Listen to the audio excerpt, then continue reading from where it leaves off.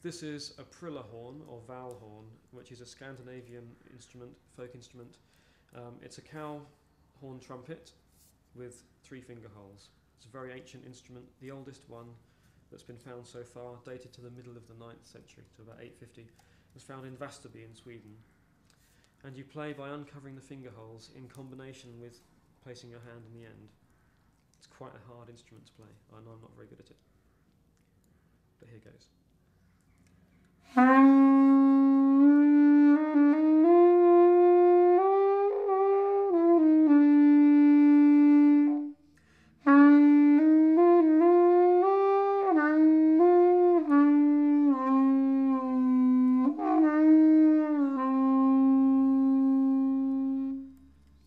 Now this instrument was used for signalling up in the mountain pastures in Scandinavia.